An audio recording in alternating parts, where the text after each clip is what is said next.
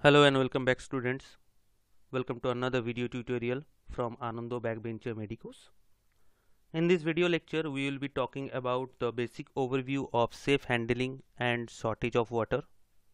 As you know, water is essential for our body to function properly, and it helps in digestion of food and absorption of nutrients in our body. So we have already learnt about a balanced diet and its importance. Beside balanced diet, our body also needs water for its proper functioning.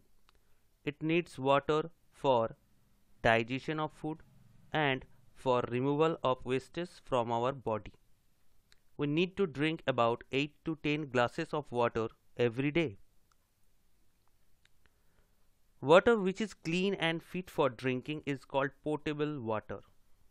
At some places, people use groundwater, that is drawn from wells or hand pumps, and river water for drinking. In cities, people get drinking water from taps. This water is cleaner than groundwater or river water.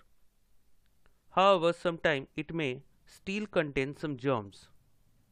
We should take care to drink clean and pure water. Drinking unclean water can cause diseases like jaundice, diarrhea, dysentery, and cholera. We therefore need to purify water before drinking it. Let us learn some methods of purifying water. The first one is boiling. The most common method of purifying water is boiling. It kills the germs present in water. The next one is the filtration. We can filter water through a clean, thin cloth. We can also use a traditional filter containing sand and gravel. Filtration removes dust and other suspended particles from water. However, this method does not remove germs. For removing germs, water should be boiled after filtration. Nowadays, many types of modern filters are available.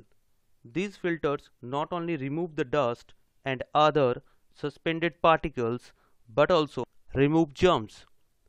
Water filtered by such filters can be directly used for drinking.